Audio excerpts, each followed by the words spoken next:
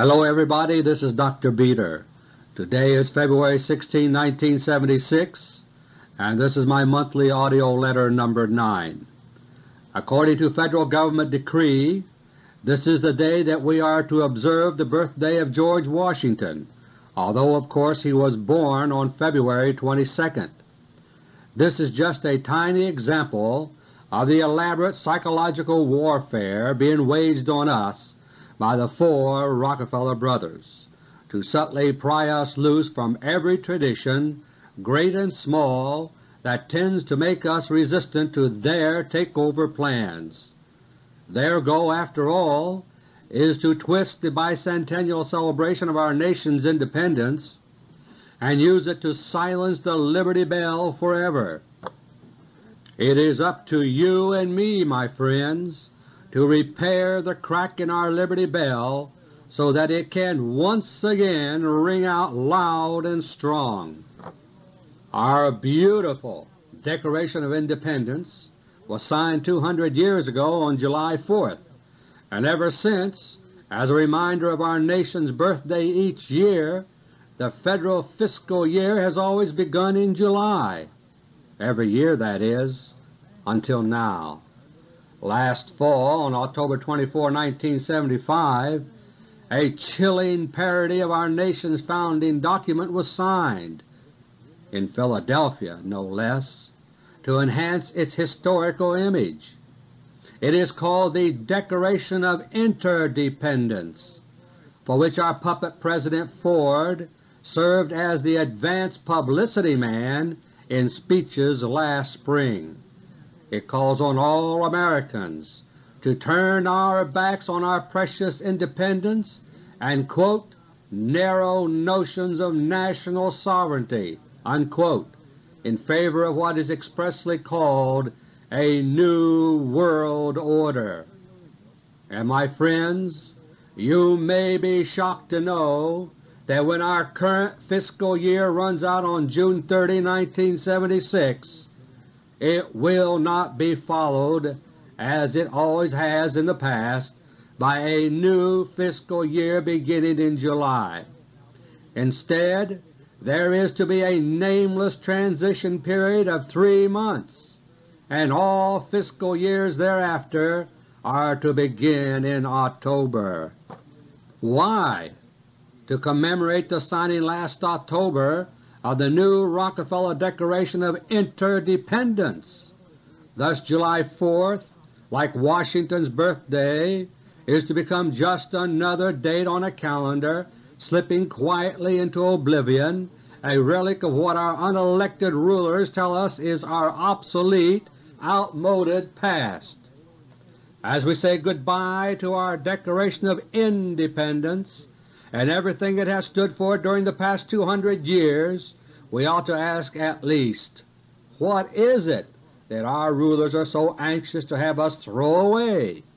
What kind of things does it remind us of that the Rockefeller brothers want so desperately to have us forget? The Declaration of Independence starts with the assumption that all men are endowed by their Creator with certain inalienable rights, including life, liberty, and the pursuit of happiness, and that the preservation of these is the entire purpose of legitimate government. Quote, to secure these rights, governments are instituted among men, deriving their just powers from the consent of the governed, unquote. And this is so basic that, quote, when a long train of abuses and usurpations, pursuing invariably the same object, evinces a design to reduce them under absolute despotism, it is their right, it is their duty to throw off such government and to provide new guards for their future security, unquote. My friends, our real government today is not the one defined in our Constitution, which belongs to us. We are ruled today by the Rockefeller brothers and their empire of modern outlaws, pulling the strings and manipulating the actions of the visible governmental apparatus. So, What were some of the elements of that design to reduce them under despotism that led to the Declaration of Independence? Why do the Rockefellers fear to have us reminded of it? Just listen to a few examples of the grievances listed in the Declaration of Independence and think of any parallels you can see today, and the answer will be obvious to you. Quote, "He, the King, has erected multitudes of new offices and sent swarms of officers to harass our people and eat out their substance." Unquote. What about our mushrooming federal bureaucracy? Another quote, "He has combined with others to subject us to a jurisdiction foreign to our constitutions and unacknowledged by our laws, given his consent to their acts of pretended legislation." Unquote. What about the super-secret White House Merge Policy Directive to Sovietize America, which I made public for the very first time last month in Monthly Audio Letter No. 8? What about the growing mountain of unconstitutional executive orders and oppressive regulations which today constitute pretended legislation? Another complaint, quote, "depriving us in many cases of the benefits of trial by jury." Unquote. Our forefathers fought and died in a bloody revolution over this, yet it is only one of the many safeguards which are specifically eliminated as a right in the secret new Rockefeller Constitution, which we are expected to accept this coming November. Perhaps most telling of all, quote, "He has abdicated government here by declaring us out of his protection and waging war on us." Unquote. My friends, you and I have been declared out of the protection of our own government by the Rockefeller agents who control it. As I have documented for you in previous tapes, every remedy provided by law for the redress of such grievances as the terrible Fort Knox twin scandal and other such serious matters has been blocked by Rockefeller agents and fellow travelers contrary to law. Most recently, for example, my associates and I took up a Congressional challenge to state our specific charges about Fort Knox so that a grand jury might be impaneled to investigate them. The challenge was leveled by Congressman John B. Conlon of Arizona at certain of his constituents who dared to press him for action, and was an act of gross hypocrisy, because Congressman Conlon knew full well that those individuals were in no position to present such charges and evidence themselves. But in an open letter to Congressman Conlon dated December 7, 1976, my colleague Edward Durrell did exactly what had been asked, as reviewed in complete detail in my audio letter of last month. The result? The same studious silence and inaction from Congressman Conlon that has characterized his attitude toward Fort Knox for over a year. Whoever knows what is right to do and fails to do it, for him it is a sin. The Rockefeller Brothers are truly waging undeclared war on us. Your survival may depend on your understanding this fact. My three topics today are therefore: 1. How you are a target in the secret Rockefeller takeover of the United States Postal Service. 2. How the coming wars will affect you and your family. And 3. How you are to be a pawn in the game to make Nelson Rockefeller our first dictator. Topic number 1. 2 days ago, on February 14, 1976, Ford declared in a Florida campaign speech that he has had it with terrorism, and he proposed a death penalty for a range of terrorist offenses. Not long ago, Full-fledged terrorism was something most Americans tended to associate only with other countries. That couldn't happen here, but lately it is happening here more and more. First there was the spectacular SLA case involving Patty Hearst. More recently, hundreds of grocery stores, banks, and whatnot have been bombed. On December 29, 1975, 11 people were killed and 75 injured when a bomb exploded in the passenger terminal at New York City's LaGuardia Airport. And you can rest assured that this is only the beginning. On January 13, 1976, FBI Chief Clarence Kelly helped get our bicentennial year rolling by predicting growing terrorism in America and assuring us all that the FBI is bracing itself for the worst. What you are not being told is that this new, frightening problem is a carefully orchestrated part of the undeclared war being waged on you by the Rockefeller Brothers. The terrorism itself is flaring up courtesy of your friendly CIA, which was behind the SLA and LaGuardia episodes, as well as many others of lesser note. Of course, after they have given enough examples for people to copy, they fully expect a few unstable individuals here and there to decide to do the same thing, and those amateurs will be the ones who will be caught from time to time and prosecuted with great fanfare. As usual, the Rockefellers first create a problem on one hand, in this case terrorism, and then stand ready to solve this problem for us on the other hand, in this case by way of a nationwide law enforcement apparatus which they are subtly bringing under Federal control. This same technique is being applied in the related area of civil disturbances. Lodged within the so-called United States Department of Justice is a relatively new and little-known agency called the Law Enforcement Assistance Administration, or LEAA for short. In the few years of its existence, LEAA has turned into very big business indeed, and is busily converting segments of your local police all around the country into regional branches of our as yet unadmitted Federal police force, in other words, our Gestapo. Of course Gestapo has an unpleasant ring to it, so don't expect them to name it that.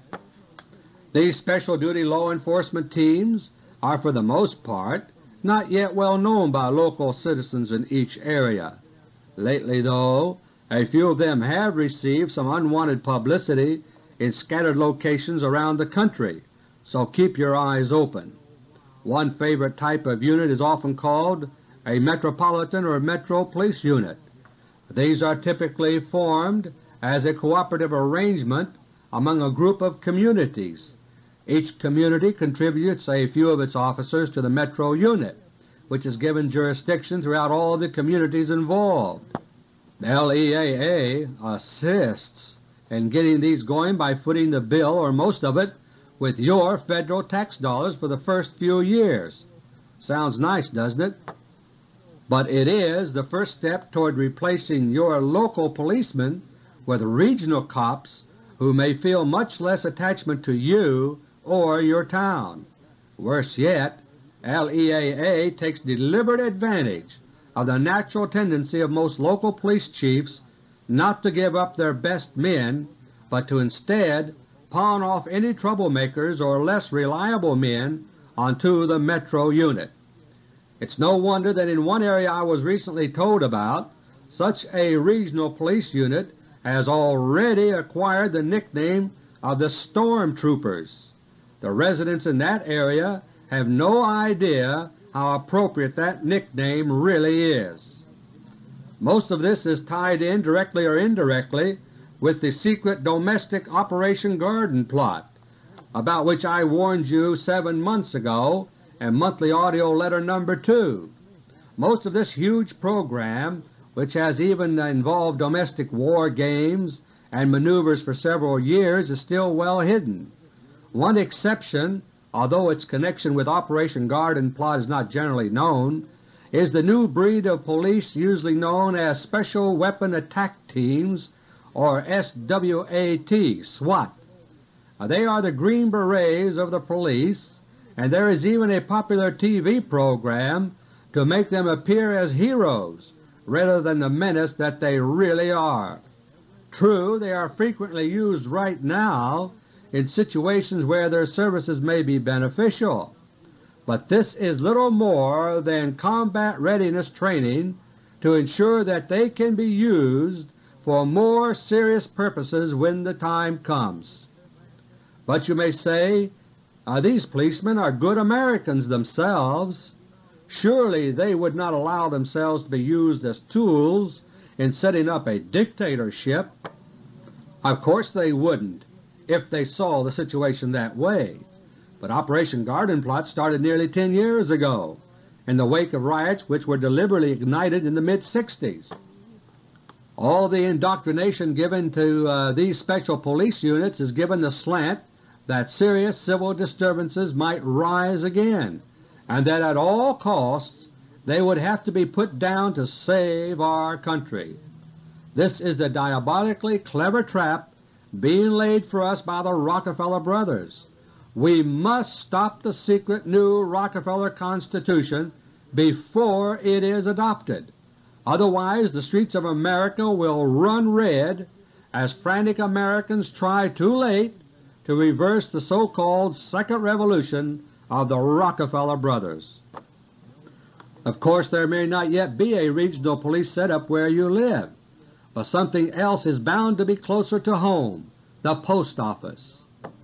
If there is one thing Americans probably don't fear, it is the post office. We have been brought up to take for granted the safety, dependability, and convenience of the United States mails, and that is exactly what makes it such a valuable tool for the Rockefeller Brothers now that it has fallen into their clutches. On May 28, 1969, the Postal Service Act of 1969 was introduced in the House of Representatives by Congressman Morris Udall of Arizona on behalf of the Rockefeller interests who had been paving the way for it for 2 years. More recently, by the way, Udall has been leading the campaign to destroy your property rights by means of national land use legislation, and he has also rendered other useful services to the Rockefellers. Perhaps you have wondered how good old Mo Udall has been able to come from nowhere and receive such favorable publicity in his presidential campaign. Now you know. After an appropriate delay to suggest due deliberation, the Postal Service Act was passed overwhelmingly by both Houses of Congress and signed into law by President Nixon late in 1970. At the stroke of a pen, the United States Post Office Department was abolished and replaced by the quasi-private U.S. Postal Service. Just as the Federal Reserve Act in 1913 handed over control of our money to the Rockefeller interests, the Postal Service Act handed them the control of our most basic communication system, the mails. Like the Federal Reserve System, the Postal Service is now privately owned, yet it retains the powers and privileges of the Federal Government. And not only was it obtained at no cost to the present owners, aside from lobbying and propaganda expenses, but their investment bankers have already reaped over $50 million in brokerage fees for placing Postal Service bonds in the private market. When the Act was passed, there was lots of hoopla telling us that the new Postal Service would hold costs down while improving service. But postal rates have almost doubled already under the Postal Service, and just today the news was filled with statements that the Postal Service will just have to raise rates again due to its huge deficit, $1 billion this year alone. And as for service, the real plans of the new Postal Service Corporation when it was created were the exact opposite of the public relations promises. Plans contained in documents that are virtually unknown to the American people spell out a well-defined process by which Postal Service is to be progressively cut to the bone, not improved, and this process of Sovietization of our mail service is even laid out in the favorite Soviet style, a 5-year plan from July 1, 1971 to June 30, 1976. The Mail Service Reduction Plan involves 9 separate measures. Briefly, they are: 1. Elimination of a 6-day mail delivery and manned window service. 2. Consolidation of mail processing centers. 3. Individual and group production standards. 4. New techniques for carrier office work. 5. Limiting mail delivery by requiring such things as cluster boxes at trailer courts and making only one attempt to deliver parcel post. 6. Cutting back on basic services such as smaller post offices and the number of mail collection boxes, and no longer delivering parcel post and certified mail to your home. 7. Requiring you, the customer, to do more and more of the Postal Service's work, such as coding and sorting the mail. 8. Eliminating the use of air transportation for first-class mail within 750 miles. And 9. Establishment of so-called standardized postal facilities. So far these measures sound pretty harmless, don't they? Aside from a little inconvenience, they probably don't arouse much concern on your part. That is because they were deliberately written to avoid arousing such concerns and suspicions. Each of these 9 measures is described by the Postal Service itself as a, quote, stratagem, unquote. The word stratagem, my friend, means a trick in war for deceiving the enemy. We, you and I, are the enemy whom the Rockefeller Brothers intend to deceive with these bland descriptions of very important things. For example, consider Stratagem 2, Consolidation of Mail Processing Centers. This implies centralization of mail processing, which will help render the search and seizure provisions I will tell you about in a moment more powerful. It is also tied in with Stratagem 6, under which more than 3,000 post offices have already been shut down and more will be lopped off soon. Most, if not all, of the 9 stratagems for downgrading Postal Service imply severe cutbacks in Postal Service personnel. The dwindling personnel and lengthening lines in post offices these days are only a foretaste of things to come. Last year alone, over 15,000 Postal Service jobs were eliminated, and it is going to get worse as postal jobs disappear right and left. One might have expected appropriate labor spokesmen to put up a howl at such a plan, but not so George Meany, the AFL-CIO president, who really works for the Rockefeller Brothers, not his union members. He supported this so-called postal reform thanks to a virtual yellow dog contract which gave the AFL-CIO exclusive rights to represent Postal Service employees without their consent. But the mere downgrading of Postal Service, swindling of Postal Service employees, and the financial milking of Postal Service assets and public cash by the Rockefeller Brothers take a back seat to far more dangerous and little-known provisions quietly written into the Postal Service Act. For example, suppose you were to write a note or a letter to a friend and then decide for some reason to take it to him yourself, or have another friend who is going that way drop it off for you. That, my friends, is a violation of Federal law, the Postal Service Act of 1969. The Rockefeller Brothers will brook no such competition with their postal monopoly. The only way you can legally take or send a letter by any means outside the Postal Service is to treat it as if you had mailed it, seal it in an envelope, address it for mailing, put the amount of postage on that would have been required to mail it, then cancel the stamps and ink and write the date on the envelope. If you're willing to go through all that, then you may send or take the letter by some other means other than the post office. That is, unless and until paragraph 1401B of the Postal Service Act is invoked, which allows even this privilege to be suspended. The parallels between this situation and the Stamp Act, which helped bring on the American Revolution, are interesting, aren't they?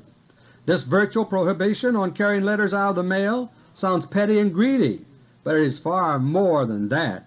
It's the key to a whole range of Gestapo-style controls for search, seizure, and censorship, which can now be activated at any moment.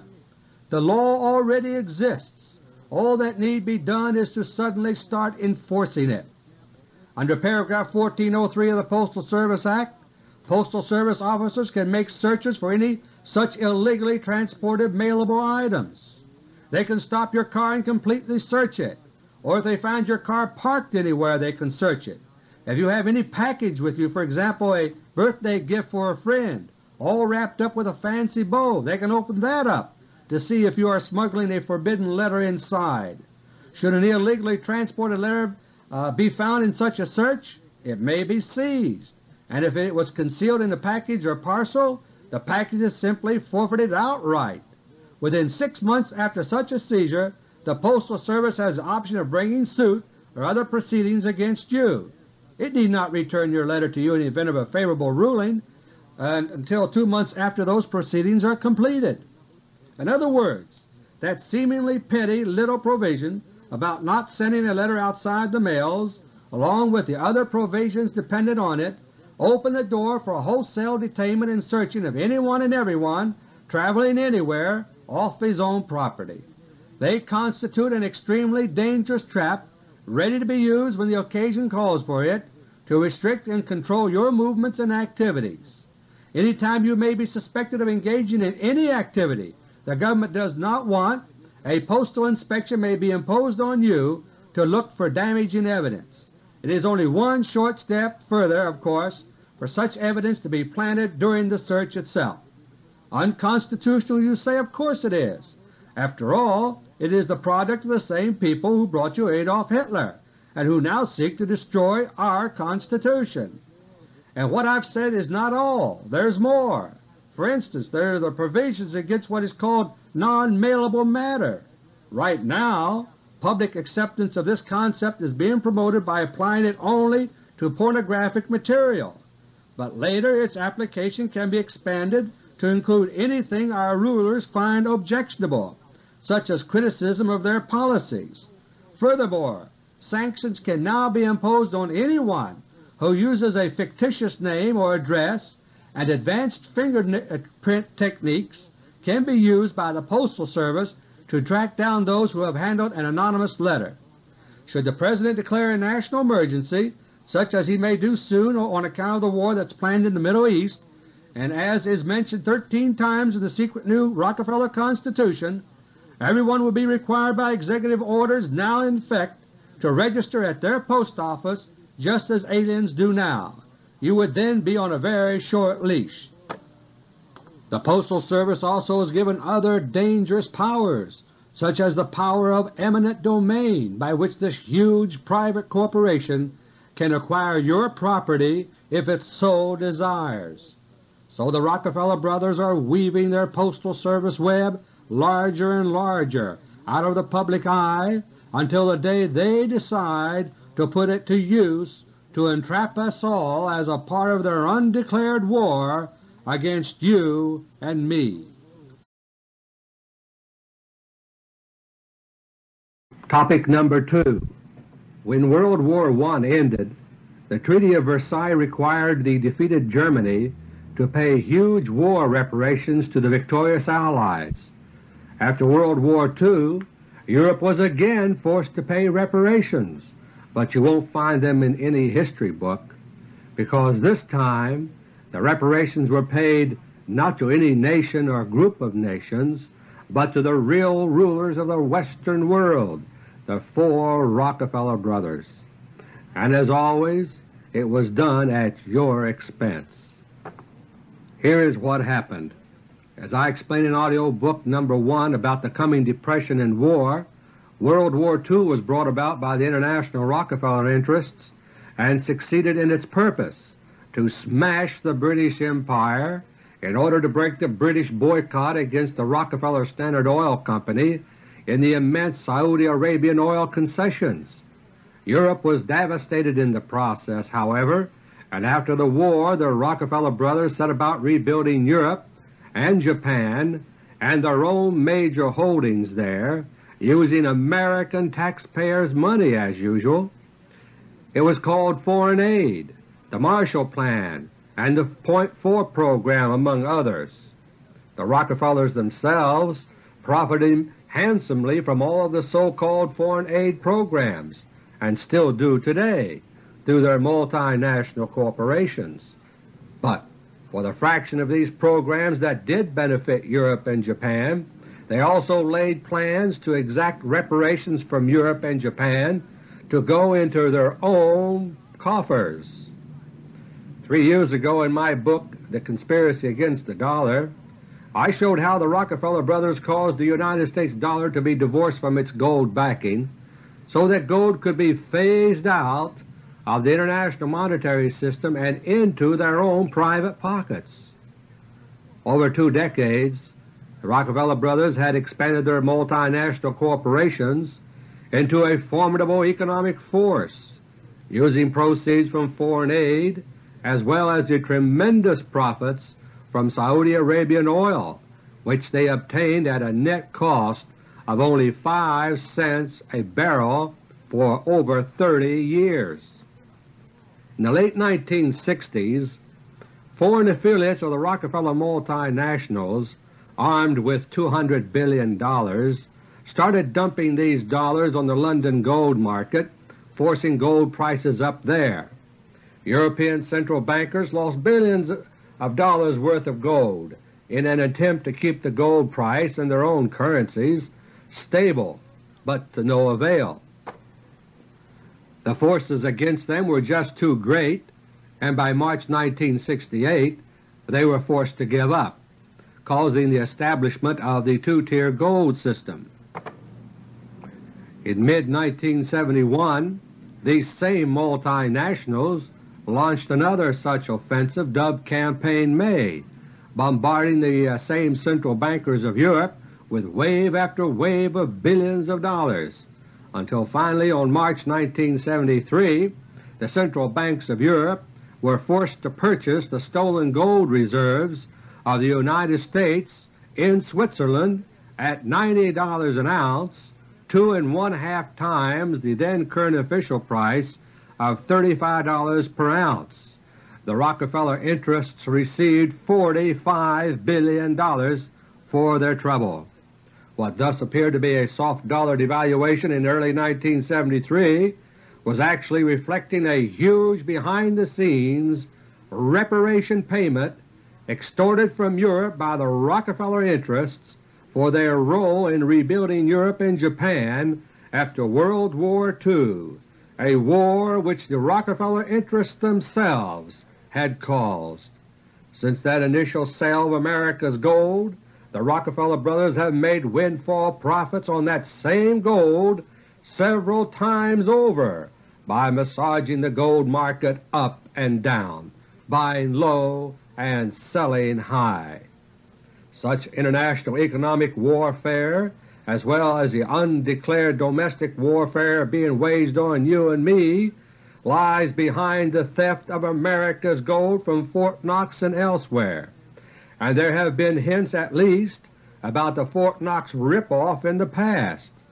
In 1968, for example, one William Ruckelshaus was running for the Senate from Indiana on the Republican ticket, and he took a poke at then-President Johnson by saying, and I quote, "I would that every one of our 200 million American citizens could embark on a sacred pilgrimage to Fort Knox and walk the silent passageways and view the empty vaults which were once stacked with gold."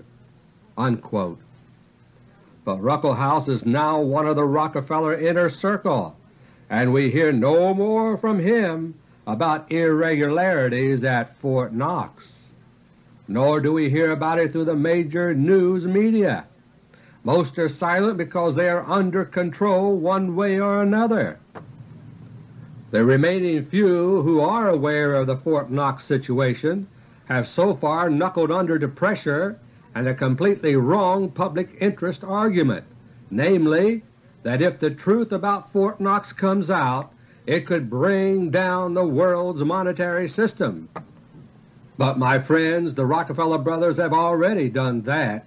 It is on the road to total collapse right now to suit their purposes. What exposure of the Fort Knox scandal would do is to wrestle it free from their control so that it could be rebuilt for the benefit of everyone. The news has recently included big stories about other alleged irregularities and corrupt practices within the United States Treasury. For example, Internal Revenue Service Commissioner Donald Alexander is presently under a grand jury investigation here in Washington, D.C. on corruption charges. But the biggest story of them all is Fort Knox, and though it has been 22 months since I have made my initial charges in congressional testimony, there still is no grand jury and no congressional investigation about Fort Knox, and the story itself remains blackballed and embargoed by the Rockefeller-controlled major media. But the strain of covering up is taking its relentless toll. As I related last month, Treasury Secretary Simon has now resorted to outright lies, saying the Central Core Vault at Fort Knox does not exist, despite our evidence to the contrary from a former commanding general of Fort Knox and other sources. The Simon lie is now the new official line at the Treasury and is being repeated verbatim by one official after another. And poor Mary Brooks. Mrs. Brooks, of course, is the Director of the United States Mint, ostensibly so. In September 1974, she capped off the Boy Scout picnic for visitors at Fort Knox with those famous words, "See, it's all here." But she later found out that my charges are true, and that she had been made a fall guy by her bosses. She tried months ago to resign, as I mentioned in one of my monthly audio letters, but was refused, supposedly, until it all blows over.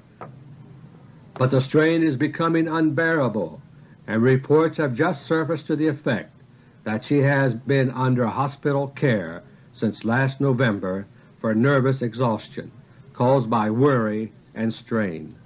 Officially, what she is said to be worried about is the ridiculous case of several missing experimental aluminum pennies. And if you want to believe that one, go right ahead. Poor Mary Brooks is now in a very precarious situation. She has become unreliable for the conspirators, and they now have her right where they want her, in a hospital. If she is lucky, she may be allowed to resign for reasons of health, or she may be about to follow the last footsteps of Mrs. Louise Boyer for knowing too much. The successful mass media blackout on the Fort Knox gold scandal has now guaranteed that you will face very hard economic times shortly. But still worse is the Fort Knox plutonium poison scandal, which is being covered up even more brutally. It has now been 4 months since I first revealed that a CIA super poison processed from deadly radioactive plutonium-239 was stored in and leaking from the Central Core Vault of the Fort Knox Bullion Depository. Cancer figures released shortly thereafter by the government revealed an appalling 18% upsurge in cancer downwind of Fort Knox. But now the press is filled with efforts by the government to discredit its own figures as a fluke due to their connection with the Fort Knox situation. A month ago they also began beating the drum about other radioactive leakages allegedly discovered suddenly in the vicinity of Fort Knox, thereby camouflaging Fort Knox as a radiation source itself. Meanwhile, an invisible, deadly atomic plague is seeping outward from Fort Knox. The insane, inhuman plans discussed in the White House on November 8, 1975 were carried out. The contents of the leaking casks of CIA super poison stored in the Central Core Vault were dumped into the underground streams beneath Fort Knox, and now the possibility of containment of the poison is gone. It's no longer a question now, my friends, of doing what I suggested 4 months ago. That was to abandon the Fort Knox bullion depository and seal it up in a tomb of rock and lead so that its deadly contents could no longer escape.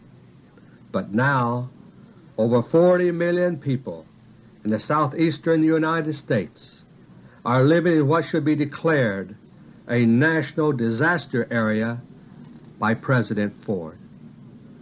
The atomic plague, now spreading throughout the Southeast, has some similarities to the bubonic plague, or Black Death, that decimated Europe hundreds of years ago. Like bubonic plague germs, the CIA super poison is invisible, tasteless, and odorless.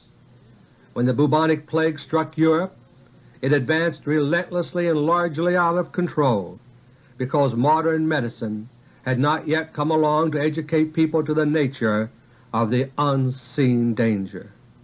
And today the atomic plague from Fort Knox is also advancing relentlessly and without warning, because this time the plague is man-made, and the men who made it refuse to issue the life and death warning that is needed.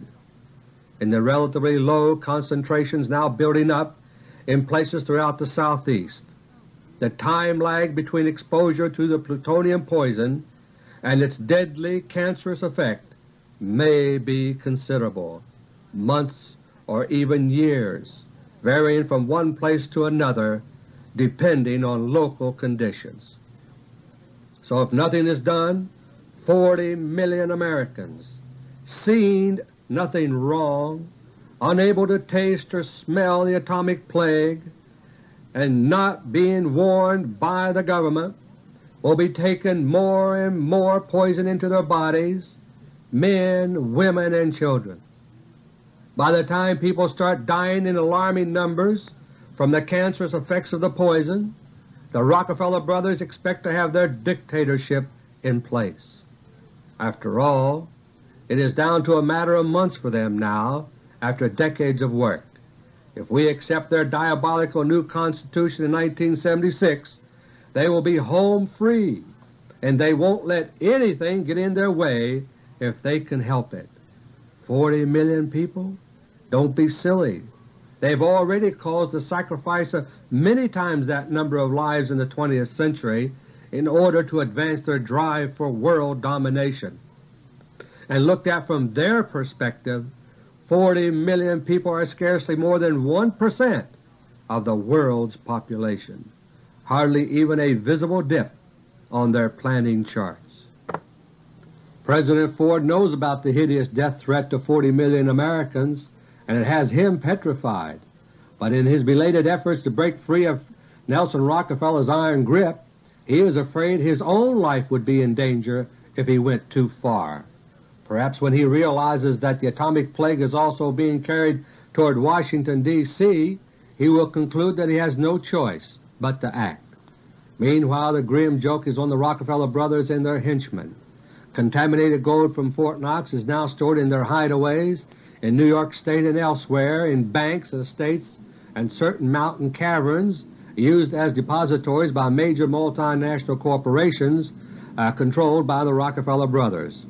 As I revealed 2 months ago in my monthly AUDIO LETTER No. 7, both Nelson Rockefeller and Henry Kissinger, among others, have inadvertently poisoned themselves by handling some of this stolen gold. That is why Nelson was described in the Westchester newspaper 2 weeks ago as, and I quote, "hoarse, somewhat pale, and according to persons who have known him for years, lacking the old fire." Unquote. But we shall see. I should warn you that deteriorating health on the part of these men is not likely to save us from their plans in the slightest. Just the opposite. Any sense of desperation Rockefeller may feel could cause him to try to speed up his own timetable, especially since it is now considerably delayed. Meanwhile, war is imminent overseas, and there, too, you will be the one to pay for it according to President Rockefeller plans. The overall strategy is still as I explained in detail 3 months ago in Monthly Audio Letter No. 6. It is also still targeted to begin this month or next, but 2 factors may cause them a slight further delay.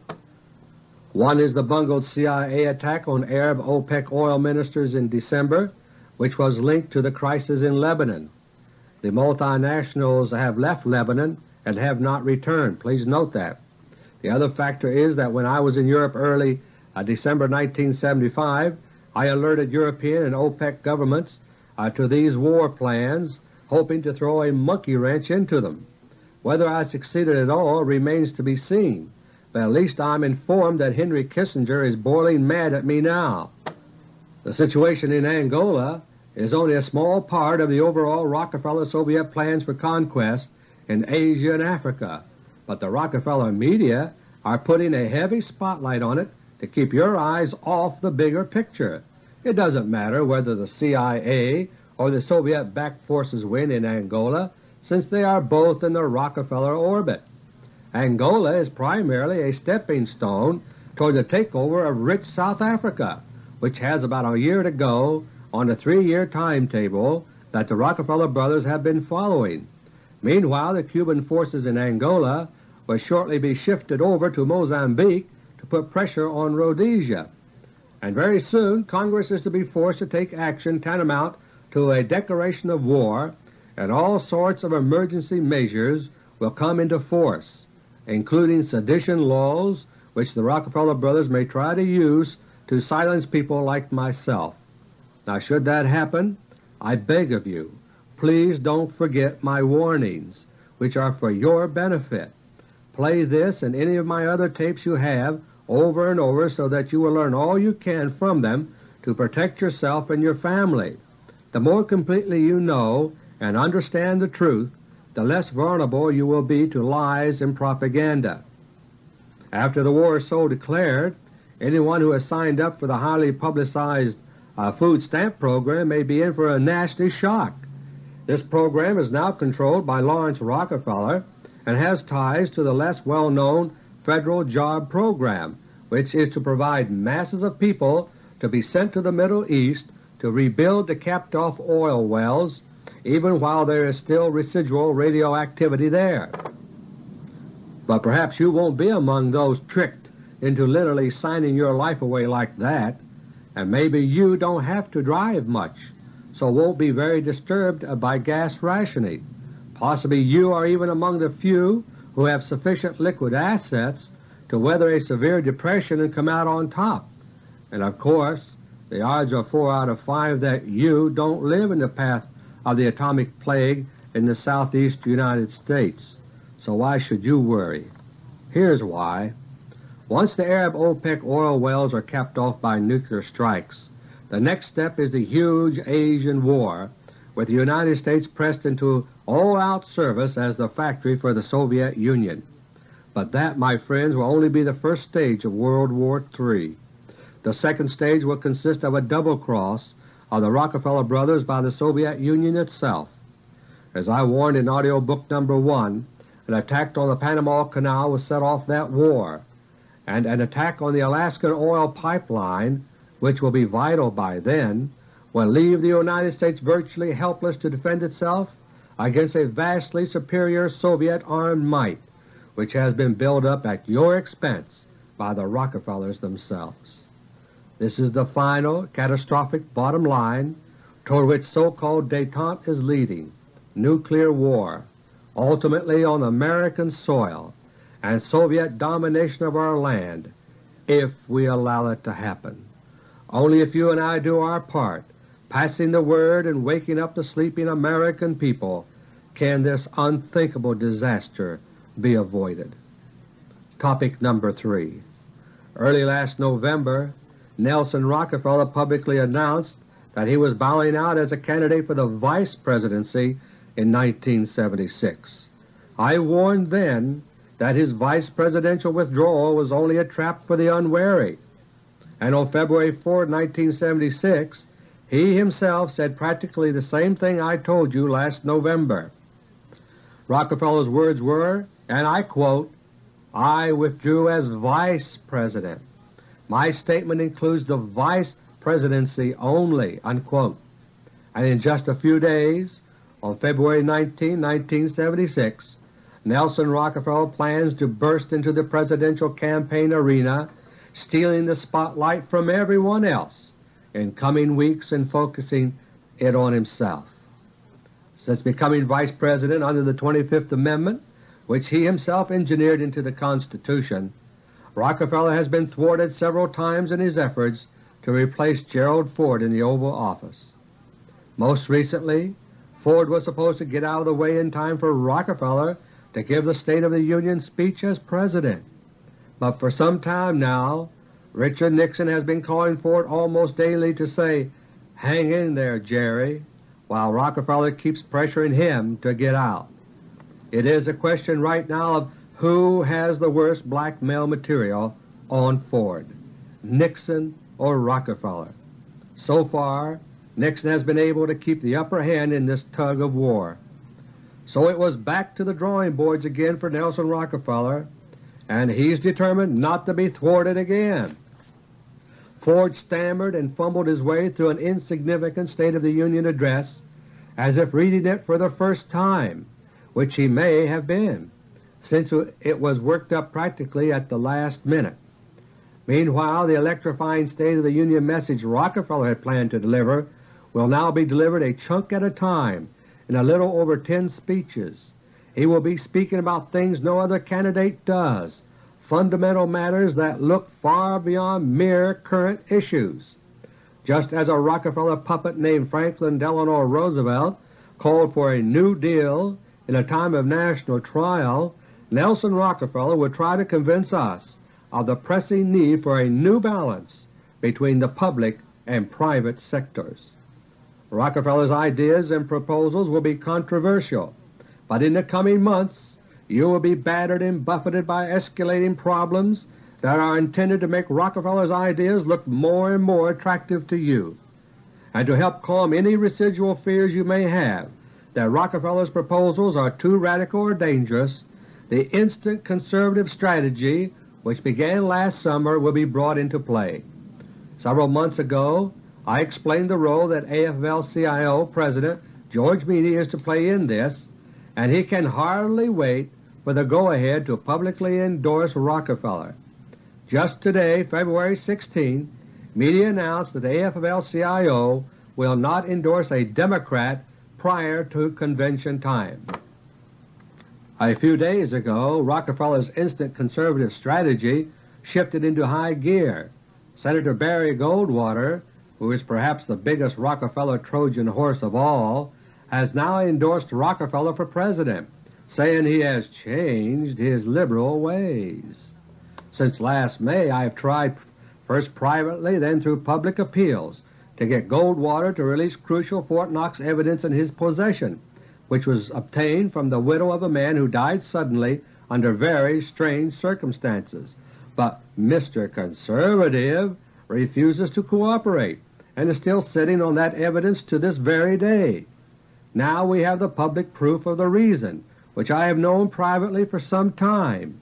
Goldwater's evidence would tend to implicate the 4 Rockefeller brothers, and Goldwater, who has sometimes been called the conscience of the Senate by the increasingly generous Rockefeller media of late, is himself a keystone of Nelson Rockefeller's instant conservative strategy to deceive you. By the time Ronald Reagan becomes Rockefeller's vice presidential running mate, the plan is for Rockefeller's magical transformation in the public eye to be complete. Meanwhile, things will be going from bad to worse. crisis heaped upon crisis. On Jefferson's birthday, April 13, 1976, the new $2 bill is to be introduced, highlighting the inflation that is sending the dollar into oblivion, or a moratorium. Simon's so-called red-backed dollars, described in my audiobook number 1, are getting closer and closer. The risk of losing your job is also going up and up. My latest confidential information, direct from within the Bureau of Labor Statistics, is an unemployment level of 18.3%, up 3% in only a month's time.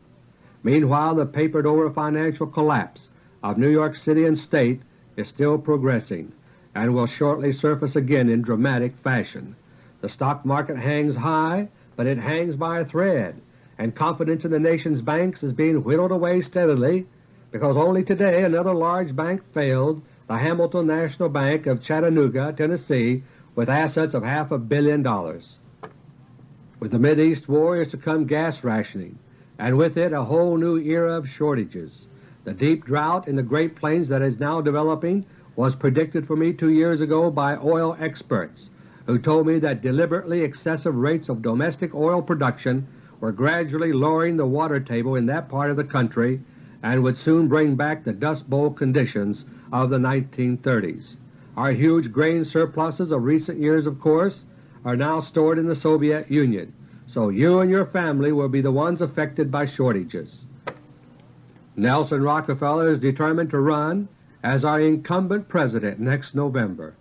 After conspiring for over 20 years, spending $25 million to get himself confirmed, and forcing Congress to seal damaging testimony for 50 years, he does not intend to be stopped again. When the time is ripe this time, Gerald Ford will depart from the scene one way or another. If our beloved land is to be saved, it is up to us, you and me, to do it. The only weapon we have is the truth, made known to everyone. And in audiobook number 6 on what we can do to save America, I have tried to explain exactly how we can do it. If you have some better ideas, fine, please go to it. But we must, each of us, do what we can, whether it seems great or small, and we must do it now. We are in the last lap of a long, long race, and the prize is our own freedom. Like an Olympic runner, we must get our second wind now and run as if our lives were at stake, because, dear friends, they are. Until next month, this is Dr. Beter. Thank you, and may God bless each and every one of you.